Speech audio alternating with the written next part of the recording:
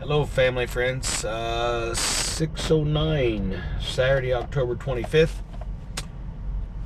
Not really anything, just a driving day. Bam, got one of these things.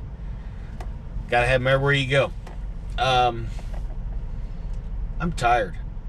I didn't really drive that much today. Man, I think I drove 5 hours, 6 hours maybe. Just a dreary, drizzly day. But I kind of lucked out on the weather. I didn't get the snow that's up north that I'm going to hit tomorrow, which is already fell. The streets are still fairly warm. Not too concerned about that. I ran out of the drizzle and had some trucks that were behind me that were going, of course, they're not governed to 64.8 mile per hour. They were doing 70 and 75 in the 75 zones and 70, and I don't know what their speeds were, but they come by with mirrors covered and antennas covered with ice. So the drizzle that was behind me actually turned into ice. And like I say, the streets are warm enough that it ain't doing anything. But with the antennas and all that in the wind, I mean, of course, it packs up with ice. The load did good today. Truck did good. I decided today to let the truck drive itself. Throttle-wise, I wanted to see the difference between me controlling the throttle and the truck controlling the throttle as far as miles per gallon, which goes against my pay for performance, which I am going to explain. And I was hitting 8.3, 8.5, and when I finally parked, because I got into some really, I didn't really realize there was, and I guess, I mean, I've been through here several times, and I never really put it to thought that there are some pretty good, you know, hills and through Kansas. When you get down to some places now, it's like really flat.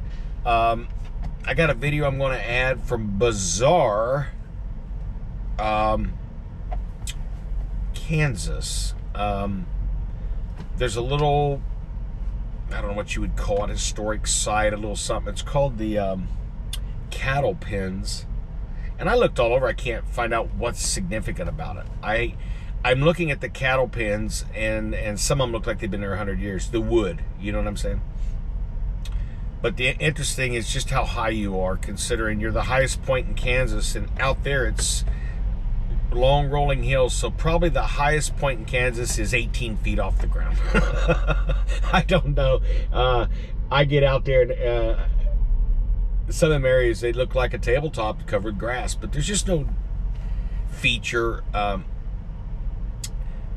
I'm just amazed at the amount of raptors, I guess you would call them, along the highways. Hawks. Like every quarter, half mile, there's a hawk sitting there waiting to catch a mouse. And then I see this big hawk. I'm like, man, and it was a bald eagle, and he was like right there by the road. It was really cool. You know, it would be great if I had money for additional GoPros, one to put on each window where I could just hit a button and record. But here's this bald eagle up in a tree about 12 feet off the ground, you know, just right there by the highway. It was really cool. But it seems somewhat devoid of wildlife out here, really. I mean, usually I go out east, deer will be standing right by the highway eating. Didn't really see anything out here. It's flat. It's fairly featureless. I don't know that I have anything else to add. I'm going to add the video of the pins and the view, and there's some good information on that if you know anything about football.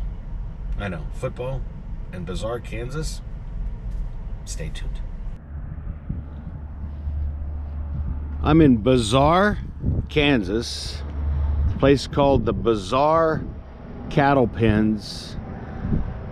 It's one of the highest points in Kansas. Over here is a bunch of cattle pens. I guess at one time this was a very huge cattle sales auction area. If I come around here, there might be a little wind noise. Looking straight west, can't see anything, but might be a little bump out there you can see. That's where the plane crash was that killed Newt Rockney. But yeah, I'm sure if it wasn't quite so cloudy and hazy and snowing, that this would actually be quite a view.